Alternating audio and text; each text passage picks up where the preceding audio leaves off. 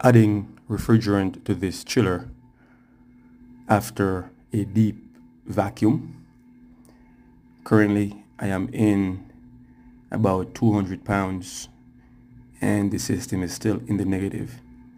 This is R134A. You can see the liquid here is flowing. Liquid refrigerant is flowing into the system. Currently attached to that line that goes into the liquid line of the system. And you can see the pipe is frosting up while the liquid is flowing. And yeah, so give you an idea of the magnitude of the system. It's about 6,000 pounds total charge.